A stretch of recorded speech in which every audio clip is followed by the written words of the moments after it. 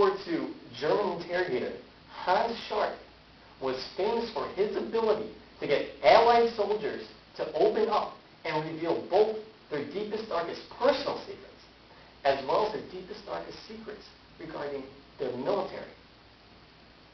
Now, the way that he was able to get these Allied soldiers to open up to him was by relying on soft interrogation techniques.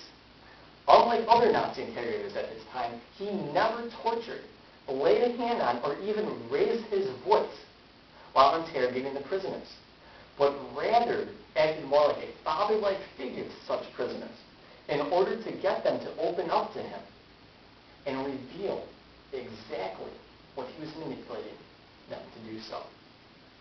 Now, in today's speech, we will see how the same methods that were used by Hans Scharf in World War II in order to get people to open up to him and trust him are very similar to the methods that one needs to use when conducting a negotiation or a mediation between two conflicting parties. So we will take a look at various methods and techniques regarding how to manipulate one's body language as well as one's tone of voice in order to elicit such responses out of people when you're dealing with conflict between both parties. And the following techniques presented to you, I have used myself personally as a salesman, one working at Aeropostale, and have taught others on how to better sell the product to customers and understand and have empathy from where they're coming from. And these methods and techniques can be applied to both your professional and personal life in order to help you better establish rapport, credibility, and trust with others. The first area that we will go over is body language. Now, body language actually compromises 55% of all nonverbal communication. Now, this statistic was reported by a February 14, 2007 article provided by yahoofinance.com, in which Business Week was able to supply information on how important body language was when conducting business with others. And we can also take a look at Greg Hartley, who wrote the book How to Spot a Liar, in which he states that you can have a tremendous ability to control a situation by understanding the body language of the participants involved, including yourself. And first we can take actually a look at facial expressions on one smiles. And it is stated, according to abc.net, that an unconscious smile is a genuine smile, and that ingenuine smiles are created by an artificial conscious effort. Additionally, we have to ask ourselves, when participating in a mediation negotiation, how are we able to tell when people are deceiving us?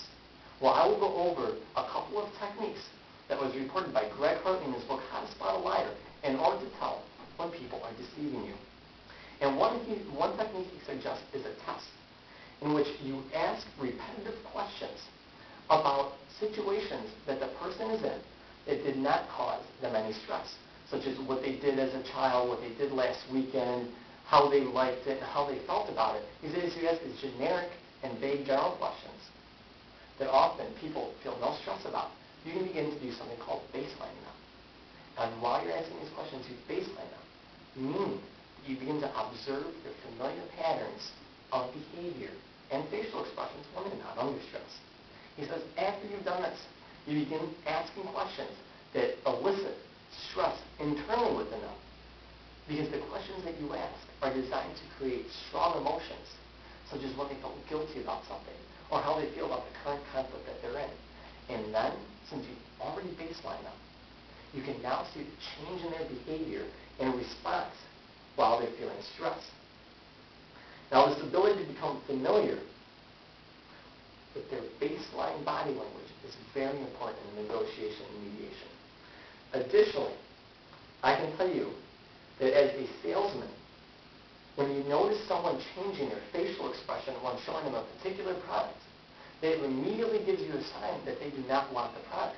Despite what they may say, their facial expression and body language says something completely different. Additionally, when applied to mediation, we can see that when you're in caucus with a party, this is an ideal time to begin baselining them. Because since you are alone with the individual, they will feel more comfortable in opening up to you. And after you previously baseline them, how they are when they are comfortable. When discussing stressful situations, you can begin to see how they respond. And when you're outside of caucus, since you've already baselined them, you can see as when conflict arises between them and the other party, how they respond and when they might be lying. And having such knowledge is invaluable when trying to resolve the conflict between two parties that may be genuine or may be trying to deceive each other. And we can learn from Hans Sharp when he states it is important to display trust in order to get people to open up to you. But additionally, we can take a look at the importance of manipulating your tone of voice, which, according to the previously cited Yahoo Finance article provided by Information from Business Week, states that this 38% of communication from tone of voice is very important in building rapport with others. And we can actually see this from a sales perspective, that when you have someone coming into your store to purchase a product, one of the best ways to begin to establish rapport with them is to notice what is their tone of voice, what is the emotion that is going on. And by understanding their emotions, you can match this emotion. And then by changing your tone of voice, you can make them feel alternate emotions that allows them to feel more comfortable when purchasing a product. According to Greg Hartley, he takes it one step farther and says that in addition to your tone of voice, you can actually match their breathing cadence in order to further build comfort with the people that you talk to. However, to apply this to mediation, we can see that when you actually in caucus with a person's tone of voice will often change than when they're with the conflicting party. Because when they're with the conflicting party, they may be trying to save face or even reframe an issue in order to allow themselves to be perceived as in a stronger position. However, when in caucus, they're more vulnerable and they are more likely to open up to you and reveal their genuine tone of voice, which would allow you to understand where they are coming, not only where they are coming from, but also how they feel. Now, when outside of caucus, your tone of voice is just as important as it was in caucus, because you also have to maintain credibility, strength, and power in your ability to resolve conflict. When taking a look back at today's methods in order to establish rapport and trust, we can see the importance of body language, something that's overlooked by many salesmen, negotiators, mediators, and people from all facets of life. Because people's body language is 55% of what someone is trying to communicate, and often reveals emotions and truths that their words do not express.